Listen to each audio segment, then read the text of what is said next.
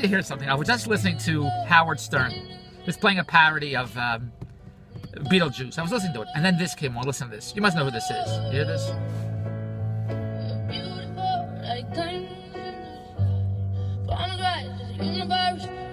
You know who this is. I thought it was a parody. Listen to this. It's Sia. The girl that you can't see her face.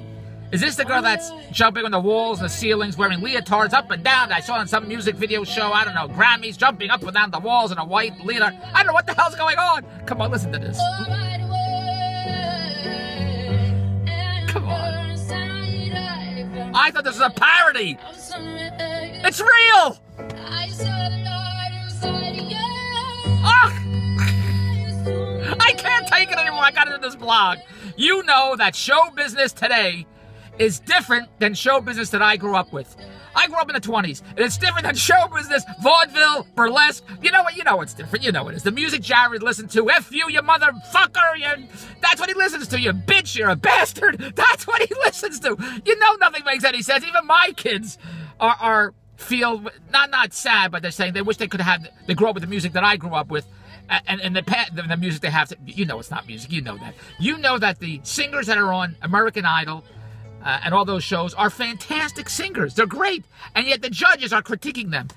But when the entertainers, the stars of today go on those shows, they get standing ovations. Because the contestants are better.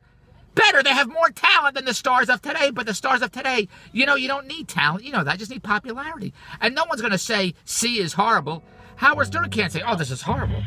He can't say that because she'll never come on the show. He can't give his personal views of any of the entertainers, whatever they are, people in show business.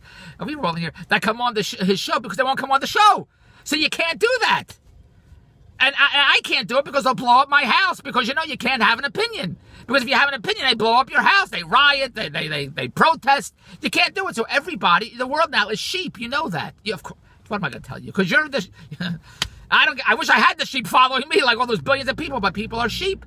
Because if you say anything against any of the, what rockers and rock and roll anymore, any of the people in show business today, in the singers, whatever the hell they are, if you go against them, then you're the outcast, so you never want to go against them. So anytime somebody puts out another record, another album, whatever they are, I'm not saying who they are, their fans will buy it, whether it's good or not. It's good.